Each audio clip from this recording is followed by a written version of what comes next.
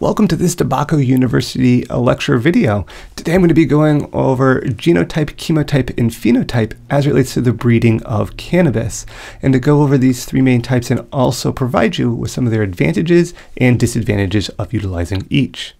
So first off, breeding can be based on three main categories here. Phenotype is basically how the plants look. Chemotype is the chemical profiles that it produces, and genotype are the actual genetics. So again, all of these are different strategies for breeding. So first off, we look at phenotype, and this is how the plant grows. This is a result of how the genetics interact with the environment. So if a plant has the genetics to grow 10 feet tall, but it's constantly under water or salt stress, the plant may only grow to be 3 feet tall. As a result, the phenotype would be 3 feet, even though the genetics are different in the sense that the genetics could produce 10 feet tall plants, because the environment, it may only reach 3 feet tall. So what's the advantages to using phenotype selection for, which is often used by growers? Well, it's often used because there's no specialized equipment needed. Growers can judge plants purely on the performance for their given environment. If they keep the environment consistent, that can allow different grow-to-grow comparisons.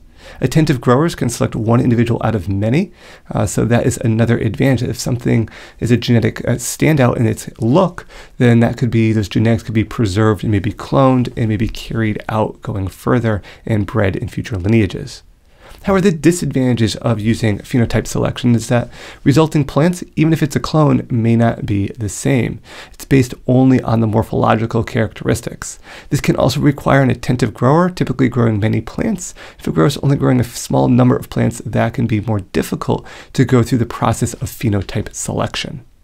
So then that brings us to chemotype, which is referring to the chemicals produced by the plant.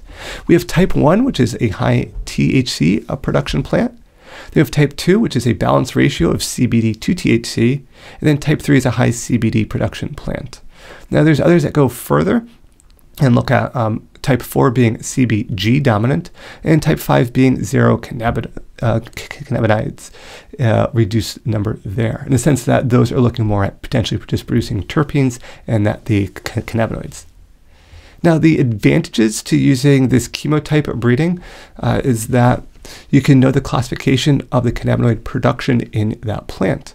Ideally, it shows the plants not producing the needed compounds to not be grown, so that's a way to select those, and can speed up the selection process, especially early on in a breeding program, as far as kind of eliminating those that are going to be a waste of time for the grower's desired traits. But the disadvantages with using chemotype is that typically this requires specialized equipment.